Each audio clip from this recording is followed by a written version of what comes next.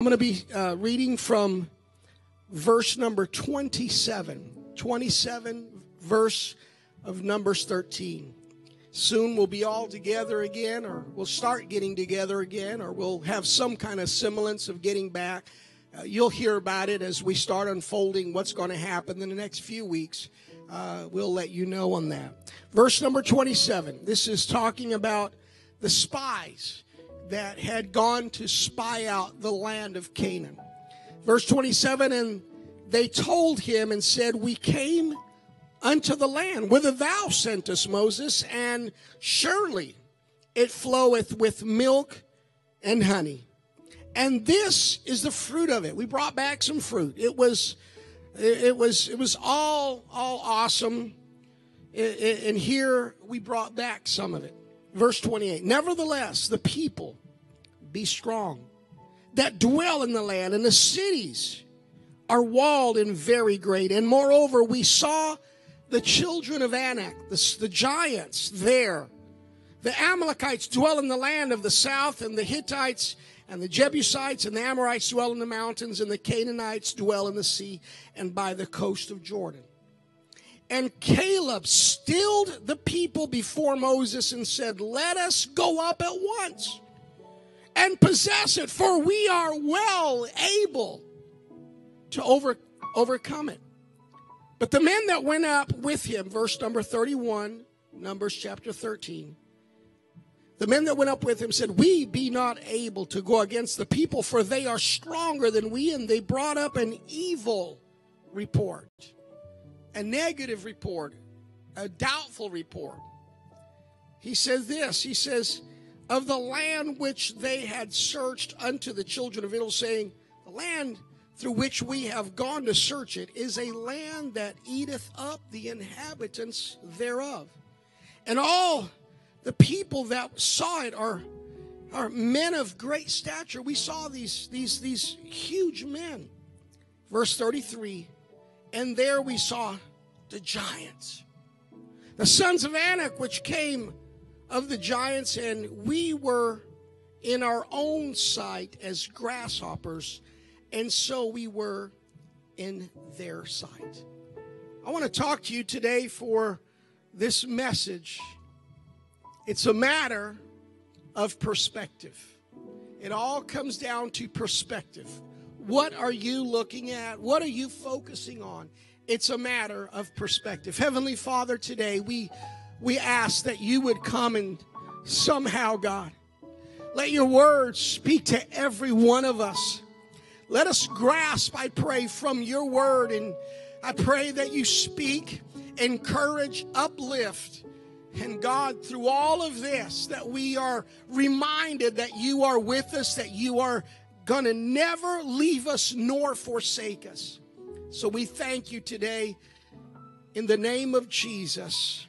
Amen. If you're standing in your home, you may be seated wherever you're at. It's a matter of perspective. Perspective comes in so many forms. If my wife today is 1 year older, and in her mind, that's not great, but yet to a lot of people, she's very young. She's very young to me because I'm quite a bit older than her, and it's none of your business how old. But how about how much you weigh? It's a matter of perspective. There's a lot of people that would love to weigh your weight. And how much money you make, to a lot of people, it's perspective. To a lot of people, you are very wealthy. Or the house that you live in. Some people could their house is the size of your bathroom. So it's all a matter of perspective. Is this a vacation, or is this house arrest since we've been a part of this whole virus? It's all about perspective. And one of the things that can hinder the blessings to come in my life is my perspective. Perspective is your mental view. It's your outlook. It's your attitude towards life. What that could be. The things that you choose to see and the things that you choose not to see. Your perspective. Perspective can be built upon faith, or it can be built upon fear. Perspective can be built on belief, or it can be built on unbelief. Your perspective can be built on trust or on distrust. Your perspective can be built on the positive or be built on the negative. Your perspective is the filter with which you see and you look at life.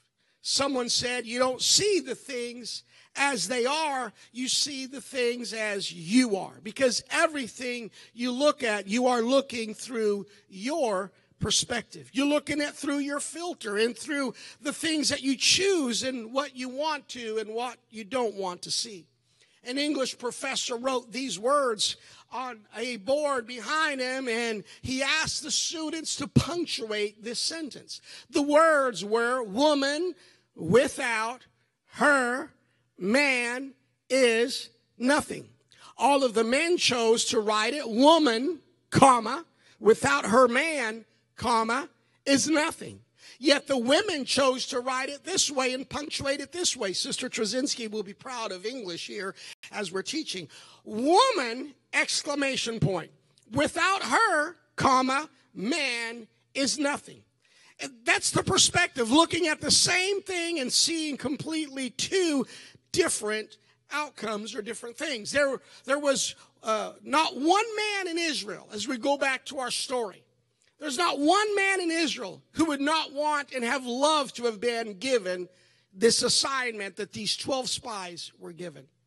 After 400 years of slavery, 12 men are going to be chosen to be a part of this expedition. And they're going to be the first ones in the history to get into the promised land and see it firsthand, the wells they didn't dig, the houses they didn't build, the vineyards and olive groves that they didn't plant. And so when they came back from this, maybe it was a text message or maybe they got an email from Moses and they said, honey, I've been the one chosen from our tribe to go see it. Maybe I'll get to see the house we live in. Maybe I'll get to see the farm that we're going to get to have. Moses didn't even get to see it yet, but they were going in to see it. Who wouldn't want to be part of this first team of spies to go in throughout Canaan to check it out? The men who were chosen to spy out the land, they were men of renown. They were no ordinary men. They were the rulers, one from each of the 12 tribes. Each was recognized by his peers as being a leader. It was a great honor to be chosen by Moses to be a part of this group of the men who would be privileged to bring a first-hand report to the people of Israel of what the promised land was all about. Do you get the picture? They were the first ones. They had longed for this for years. These men would be able to see, and they would be able to explore the land and bring back a report to the entire nation. Moses instructed them to see what the land is like. I want you to bring back a report. You got to see whether people are strong or weak, if they're few or many, what kind of land, what kind of towns they live in. I want you to tell us, are they walled, are they fortified? I want you to see if the soil is fertile, if the soil is poor, and do your best to bring back some fruit of the land, because it was the season of the first ripe grapes. What the men did not know, what the spies that were sent did not know, was this would be a test more than anything of their perspective of God and his promises more than anything else.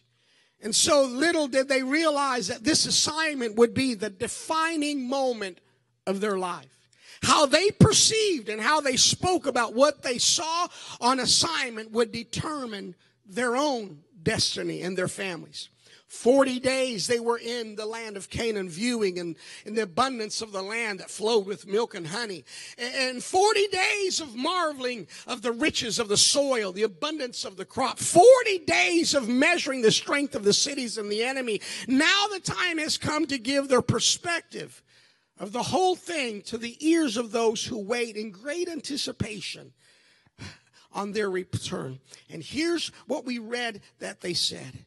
And they told him and said, we came to the land whither thou sentest us, and surely it floweth with milk and honey. And this is the fruit. We brought an example of it. Nevertheless, the people be strong that dwell in this land, and the cities are walled and very great.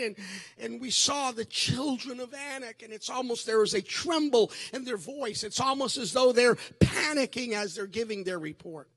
Now you got to notice their perspective.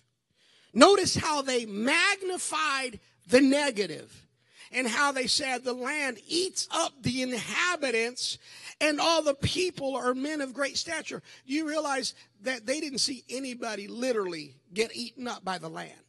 That's not what they saw. They did not see anybody literally getting swallowed up by the land. But it seems like sometimes it's just human nature to get caught up in the negative, to allow the bad news to almost consume us and for us to enlarge upon it. Can I get a witness about everything that's been going on lately? And our whole perspective can get skewed by our own perception. There, we saw giants. And they said, and we were as grasshoppers. We saw ourselves as being defeated. Our perspective told us that we did not have a chance. Our perspective told us that we are nothing but grasshoppers in the sight of these people. As we saw ourselves, so they saw us. But thank God, not everybody saw it that way. And Joshua, the Bible says, we read, the son of Nun, he tore his clothes and he spake, the Lord is with us. Fear them not. I'm here to remind you today, it doesn't matter what perspective the enemy has about today or the negative naysayers today. I want to tell you what Joshua said. The Lord is with us. We have nothing to fear if God is on our side.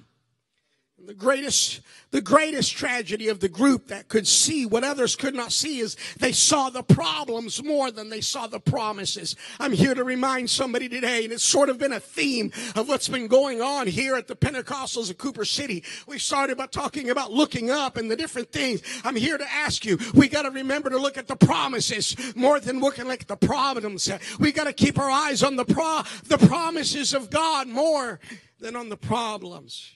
And there's nothing in biblical record to suggest that Joshua and Caleb were any greater, were any more powerful or more awesome than the other 10 rulers of the tribes of Israel prior to the story. They seemed to be all on the same level. They weren't Superman. Joshua and Caleb, they weren't bigger, stronger, smarter than the others. They just had a different perspective than the others. They had the ability to see. They faced the same giants. They saw the same challenges. They saw the same obstacles. They saw the same problems. But they said, our perspective on this is not defined by how big they are or how big we are, but how big our God is. And the Joshua and Caleb said, we can do this. I'm here to remind you, church, that wherever we're at right now, whatever's going on, we can do this. We can do this. It's amazing, isn't it? Each of us see what we choose to want to see.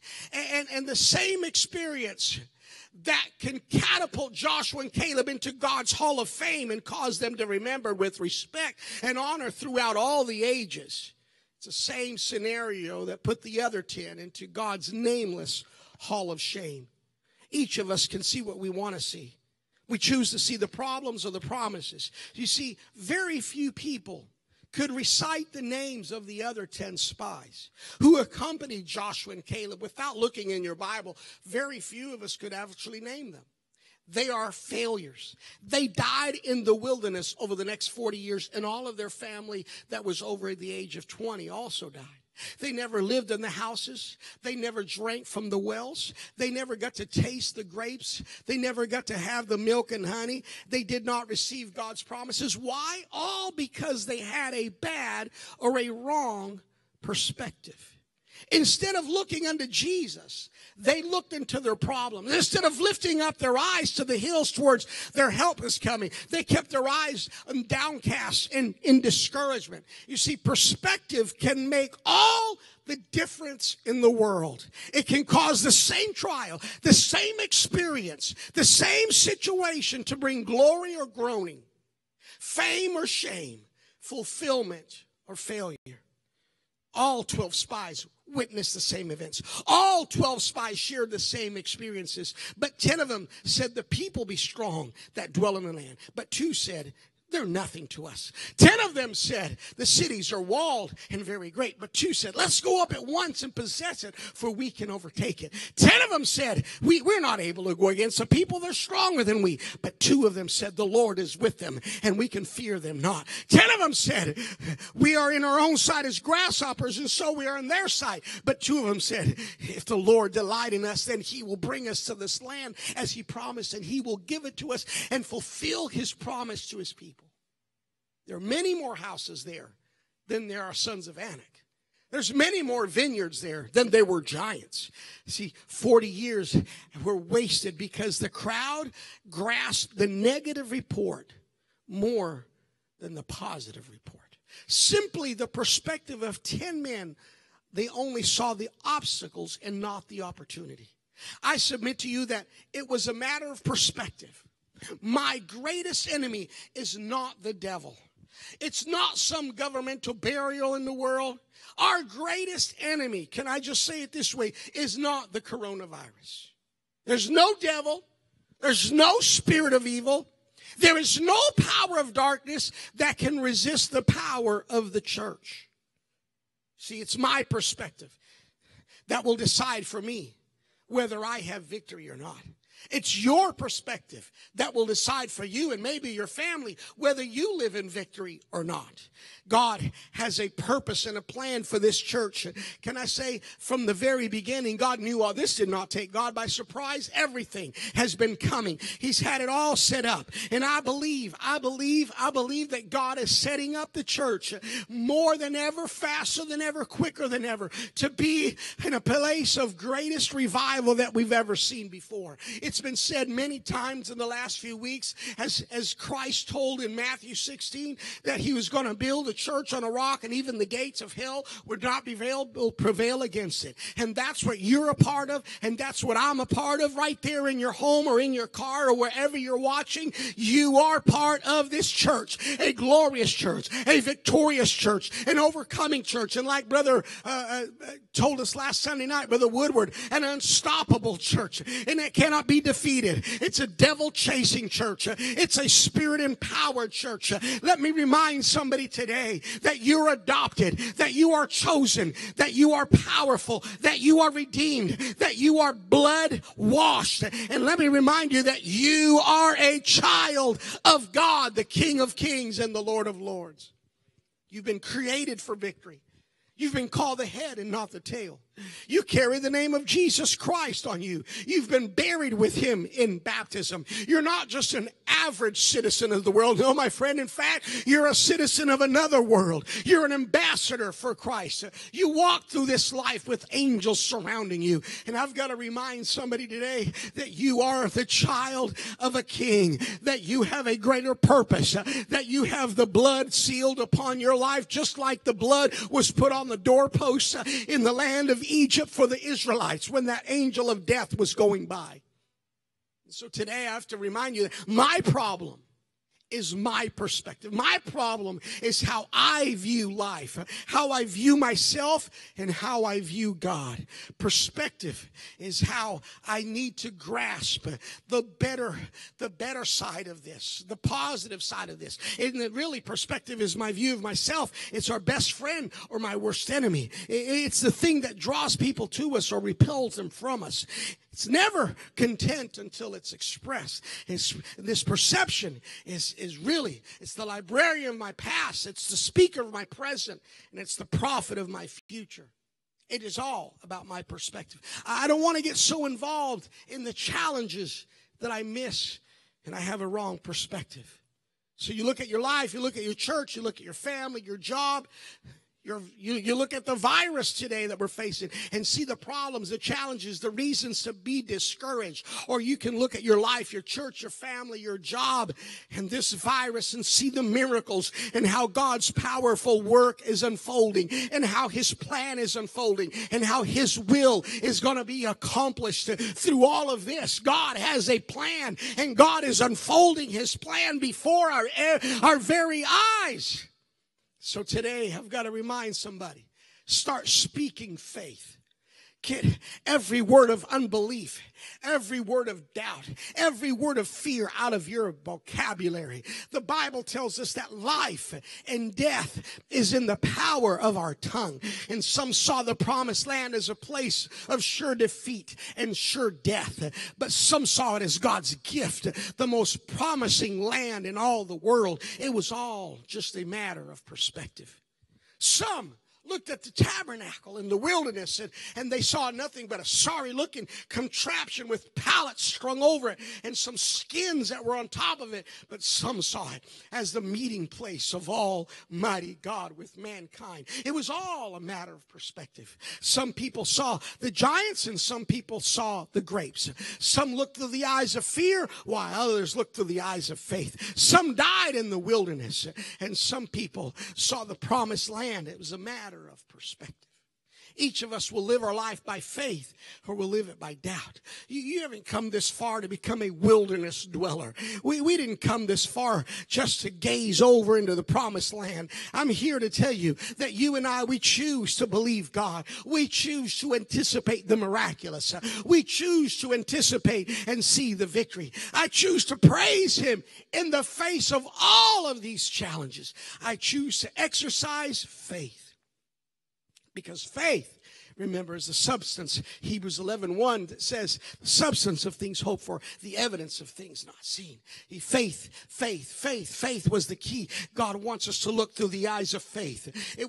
That's how the elders, the Bible says in Hebrews 11, that's how they obtained a good report. It was through faith. And that's how those heroes of the faith survived. Not only survived, but they thrived in the midst of all of their chaos and all of their challenges that they were facing. It's their key was their faith. You see, the devil is viciously attacking the faith of the saints of God. Today, we need to make a choice all over again to believe, to stand on the word, to be able to stand up with eyes of faith and declare that God is on the throne, that my God is with us, that I'm still more than a conqueror. I'm more than victorious through Jesus Christ who loved me. There's a little poem that says, the little shepherd boy, armed with only a sling, but he knew how to trust the Lord and how to shout and sing. He did not fear that giant who looked so big and stout. He learned to live by faith. He didn't die by doubt. You see, outlook determines the outcome. The Word of God says, as a man thinketh in his heart, so is he. Your outlook is so extremely important. Your perspective about the church matters. You see, Noah had some neighbors that looked at the ark in disgust. He said, this is an eyesore. Why do you have this big thing in our neighborhood? Get it out of here. It stank like some kind of mammoth outhouse. But Noah looked at the ark as the vehicle that was going to carry him and his family above the flood. Noah saw the ark in a whole different manner. It was a matter of perspective that would determine who was going to float and who's going to die, who's going to survive and who's going to be lost. Those that looked at the ark and says, it stinks, it's obnoxious, it's a barnyard, I don't like it, they all died in the flood. But those that saw the ark as the vehicle of God's deliverance, they were saved. It was a matter of perspective. It's the same thing with the church.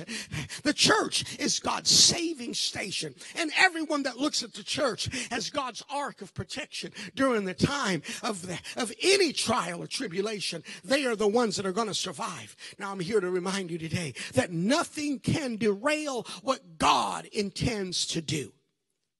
God had already given the land to the children of Israel, but their perspective got so skewed, they could not see what God had promised and was doing behind the scenes. And can I just remind you, the land was given to them already. They just had to go in and possess it. And to get of God's perspective, really, of what God is going to do. And when you do, the giants don't look so big anymore.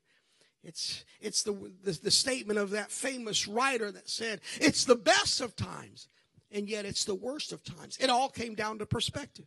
The scriptures say that the whole earth lieth in wickedness. The Bible says that. But the Bible always says the whole earth is full of the glory of the Lord. It's about perspective.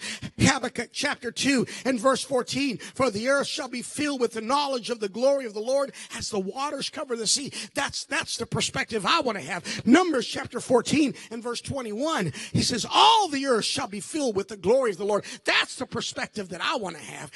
That's the perspective that I want to look at the world and not just see the negative, but I'm going to see that God is at work. I'm going to see that God's unfolding his eternal plan. God is using you and God is using me as a part of this last day church in this last day hour that you and I are living in, and to be part of this raptured generation that's going to get out of here a victorious church, a glorious church without spot or wrinkle or any such thing, but a church that the gates of hell have not, will not, and cannot come against and destroy. It's all a matter of perspective. Two people can be standing in the same place. One can say, I'm standing in the deepest valley of my life that I've ever been in. The other one can say, I'm just changing mountaintops. It's all a matter of perspective. See, Joseph was in prison. And it's easy to look at the negative. It's easy to look at how bad things are. It's easy to get discouraged by what I'm looking around, and I'm in prison and I've done nothing wrong, and here I am for years now in prison. Or you can look at it and say, this is the stepping stone. This is the lowest I'm ever going to be in my life. And right now, I'm living the lowest I've ever going to live. And this is going to be the worst day is going to be behind me, because when I get out of here, I'm going to the palace. I'm going from the prison to the palace. It's all a matter of perspective. And can I just tell you that you have a whole lot more power than you think you have. I think about Job's wife told Job, curse God and die. Thankfully, Job understood that if he could curse God and die, that he could bless God and live. If you can curse God and die, I'm here to tell you, you can bless God and live. Nobody has it easy. Nobody has a bed of roses without thorns. It's all a matter of perspective. But the child of God has a perspective that says, I will not give up. You will not win, devil. I will defeat you. My prayers will be answered. My child is coming back. My family is going to be blessed. My night will end. The sun is going to come, and joy will come back in the morning. And what you've been through has not taken God by surprise. The musicians are coming now. What you've been through has not taken God by surprise. God didn't call you to defeat. God didn't call me and you to failure. God did not appoint and call this church, his bride, to defeat. But he called us to be victorious. I'm here to tell you, we're in this to win this. We've got to have a faith attitude. Doubt sees the obstacles, but faith sees the way. Doubt sees the darkest night, but faith sees the day. Doubt dreads to take the next step, but fear soars. But faith soars on high. I just have to tell somebody, adjust your perspective. You've been looking at giants. Start looking at the grapes. Start looking at the promises of God. The Bible says this, all things work together for good. All things work together for good to those that love God and are called according to His. That's perspective. That's a perspective to understand that God is working all things for my good. Oh, if we could understand in eternity, when we look back in eternity on this day, what perspective will we have looking back on what this day is all about? You remember the Bible where Joseph is facing his brother and says, you know what? The devil meant it for evil, but God. The devil meant this for evil, but God turned it for good. I'm here to tell you, your perspective has to change today and grasp at whatever the devil has against you. No weapon formed against you shall prosper. I proclaim victory in your life. I proclaim victory in the church. And I'm not talking about the building. And I'm talking about the church globally. I'm talking about the church that's in Brazil. Hallelujah. I'm talking about the church that's in the Philippines. I'm talking about the church in Portugal. I'm talking about the church that's in Spain. I'm saying, then I declare victory in all of South America, in the church around the world. The perspective. So here's how faith perspective speaks. Today, I'm thankful I had a peaceful sleep. I'm thankful I'm alive with possibilities. I'm thankful I have a roof over my head. And if you still have a job, I'm thankful I have a job. I'm thankful for my family. I'm thankful for my friends. And above all, I'm thankful that I have God in my life. Paul said this in Philippians chapter 4 and verse number 11. Paul said, not that I speak in respect of want. Paul said, but I've learned in whatsoever state I am therewith to be content. Paul grasped some incredible knowledge about life. And Paul went through a whole lot. But Paul had a key that I hope that we can grasp. And that key is, no matter where I'm at, I'm decided there. I'm going to be happy. He says, I think myself to be happy. I'm happy, Hattabaugh. I've just made up my mind. I'm going to be happy. No matter what the circumstance, the situation, wherever I'm at, I will be content in whatever circumstance that I'm going to go through. Romans chapter 8, verse number 18. This is what the Bible says. This is what Paul wrote this. Get this perspective that he had.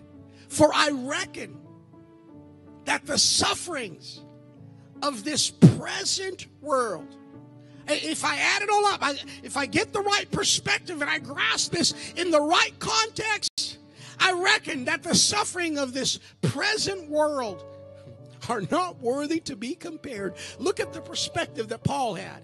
They're not even worthy to be compared. You can't even put it on the scale. You can't put it on one side of the scale and on the other side of the scale. You can't add it. It's like adding apples and elephants. There's no comparison. He says they're not worthy to be compared with the glory which shall be revealed in us. My friends, my brothers, my sisters, my family, my church, that's what I'm talking to you about today. Our perspective. Our perspective. See, we can choose to look at our faults, our failures, our past, or we can choose to look at a Savior. Maybe today your heart is overwhelmed with guilt. Maybe your heart is overwhelmed with your faults, your failures. Maybe your heart is overwhelmed in conviction of your sin that you're dealing with. But the Bible says that when my heart condemns me, God is even greater than my heart.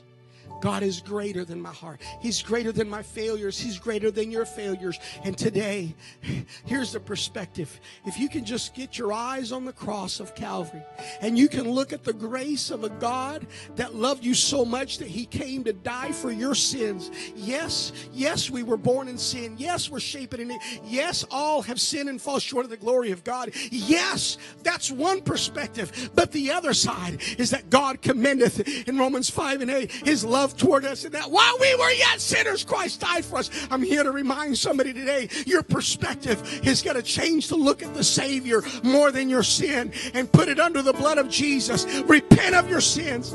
Be baptized in the name of Jesus for the washing away of your sins. And then he said he would fill you with the gift of the Holy Ghost, which is Christ in you and me, our hope of glory. What a perspective. Lift your hands right there where you're at. Heavenly Father, today, I thank you for the word. I thank you. You said to lift up our eyes to look on the fields, for they're already white to harvest. In other words, stop looking at myself, my problems. Start looking at the things that you are already doing. You're already preparing the fields. You're preparing a harvest. You're preparing a future. You're setting your church up for victory. And I choose to believe it. I choose to see it. Oh, God. Oh, God. Oh, we want to see you, God. Oh, we want to see you, God. I want to see victory, God. I choose to see victory. I choose to see victory. I choose to see victory, God. I choose a perspective of faith. I want to look through eyes of faith. Hallelujah. Hallelujah. The battle belongs to the Lord. We're going to see victory. I choose victory. Oh, hallelujah. Yes. I'm going to see a victory. I'm going to see victory. I'm going to see a victory. For the battle belongs to you, Lord. I'm going to see a victory. I'm going to see a victory. For the battle belongs to you, Lord.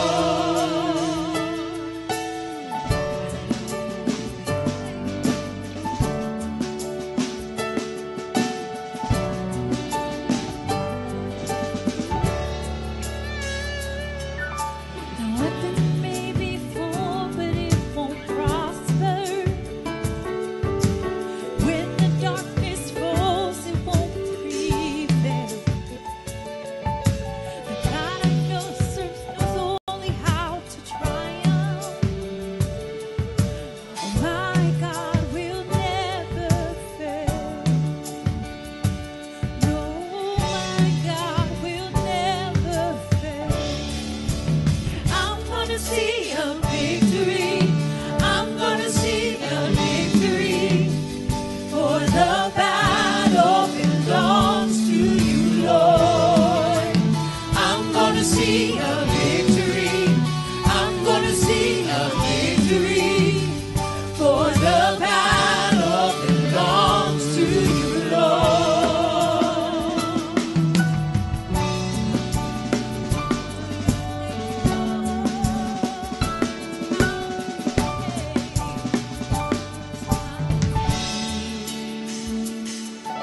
There's power in the mighty name of Jesus. Every war he wages, he will win. I'm not backing down from any giant. I know how this story ends. I know how this story ends. I'm gonna see a victory. I'm gonna see a victory. For the battle belongs to you, Lord. I'm gonna see a victory. I'm gonna see a victory. For the battle belongs to you, Lord. I'm gonna see a victory. I'm gonna see a victory. For the battle belongs to you, Lord. I'm gonna see a victory. I'm gonna see a victory. For the battle belongs to you, Lord. Belongs to you, Lord. For the battle belongs to you, Lord. You take what the enemy meant for evil, and you turn it for good. You turn it for good. You take what the enemy meant for evil, and you turn it for good. Yes, you turn it for good. You take what the enemy meant for evil, and you turn it for good. You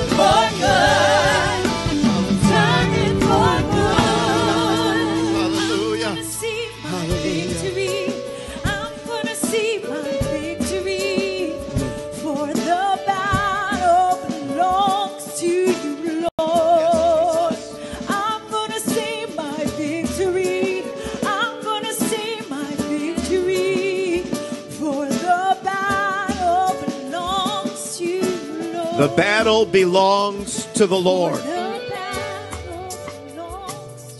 One thing we do every service here at the Pentecostals of Cooper City is we invite people for a time of prayer after the service, because the word has gone forth and the scripture says it will not return void.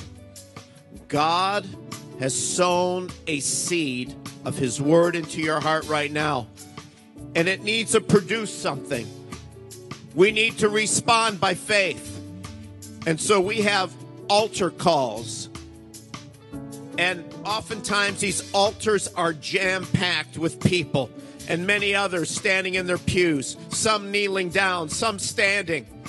And it's not unusual to see even somebody on their face before the Lord, weeping and seeking God's face. And where you are right now, you can kneel down at your couch, your chair, right where you are. Why not respond by faith? This word is for you.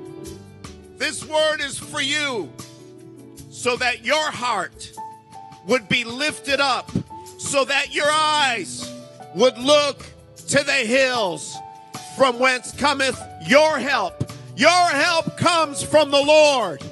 God is your answer. His name is a strong and mighty tower. The righteous run into it and they are safe. You can find peace today. You can find hope today.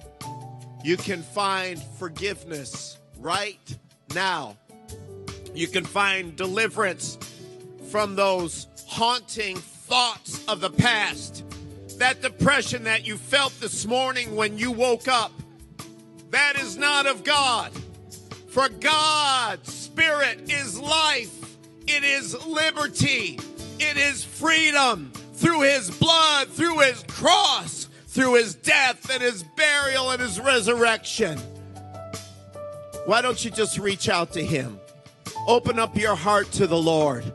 Let that perspective be one that has God in view, that is based on the reality of the truth of his word, not based on your own imaginations, your own thoughts, the fears of this world, the negativity of this life.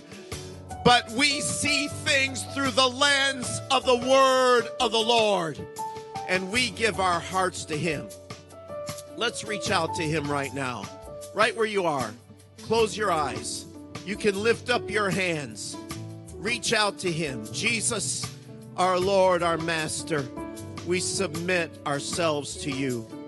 We receive this word as direction for our lives. We stand with those who stood by faith, with Joshua, with Caleb, and with all of those from the church of the living God who by faith have pleased you. Jesus, forgive us of our sins. Forgive us of our failings. Forgive us, Lord, for embracing all of those thoughts of defeat, all of those thoughts of quitting, all of those thoughts of blaming others and feelings of total loss and hopelessness and despair. But our faith is in the promise of God. Our hope is that blessed hope that the church possesses today. Lord, we look for your intervention in our lives. We look to eternity with you. We look for miracles and healing and help right now. In the name of Jesus Christ. There may be somebody out there right now who realizes that you need the Lord in your life. And you're asking God to forgive you. And you believe the gospel. And you want to take that next step. The Bible says, he that believes and is baptized shall be saved. The scripture says, repent and be baptized in the name of Jesus Christ for the remission of sins, and you shall receive the gift of the Holy Ghost. The Bible is very clear that when you believe and you've repented, that baptism, being born of water and being born of spirit, is that next step. So we invite you to respond by calling the church, connecting with us, and we will be here to baptize you. We'll take every precaution, but we're going to immerse you in water in the name of Jesus Christ. And when you are baptized, the Bible is very clear, you are baptized into his death. You are buried with him by baptism, and we will baptize you in the name that will set you free. In fact, right now, you can receive the gift of the Holy Ghost in your living room. God can fill you. Close your eyes, reach out by faith, begin to praise him. Go ahead, praise him. That's the Spirit of the Lord that you're experiencing right now. Let it happen. Let it happen. That's God. That's the Holy Ghost that was promised. Let it come. Let it come. Parents, lay hands on your children right now. Go ahead. Pray for them. Children, worship the Lord. Students, young people, worship the Lord. Let God touch you. Let God move on you right now. If you need healing, he's here. It's by his stripes that you are healed. It is by the cross. Let him touch your body right now. Jesus, move upon the hearts, the minds, the bodies of your people. Lord, touch those who are lost. Jesus, be here. Jesus, move. In Jesus' name. In Jesus' name. Prayer warriors, altar workers, pray from where you are right now. For those in other homes, your prayers can move upon them. In Jesus' name. In Jesus' name. In the name of Jesus. In the name of Jesus. In the name of Jesus. There's deliverance. There's healing. In the name of Jesus. In the name of the Lord. Hallelujah. Hallelujah. Yes. Amen. Amen. You are more than a conqueror. We will never quit. The church is victorious by the blood, by the cross, by his resurrection. In Jesus' name. Hallelujah. Hallelujah. Thank you, Jesus. Thank you, Jesus. Thank you, Jesus. Let the Spirit move right now. Hallelujah. Hallelujah. It's a walk of faith. Believe in him. Believe his word.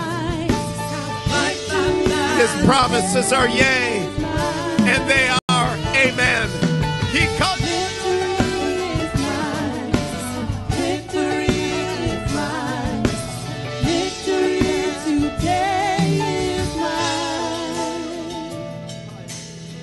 Praise God. Thank you so much for being with us. Thank you for joining with many people around the world. We're moving forward. These are the last days, and that's not all negative. But God said he would pour out of his Spirit in the last days. Expect great things to happen. Expect the church to make inroads into places and homes and lives and countries that had closed doors. He said that he would open doors that no man would close, and he would close doors that no man would open. Amen. The work of God is moving forward. Thy kingdom come, Lord, and thy will be done in your life. In your life. In Jesus' name. Amen. Why don't you just thank the Lord? You are dismissed, but not from the presence of the Lord. In Jesus' name.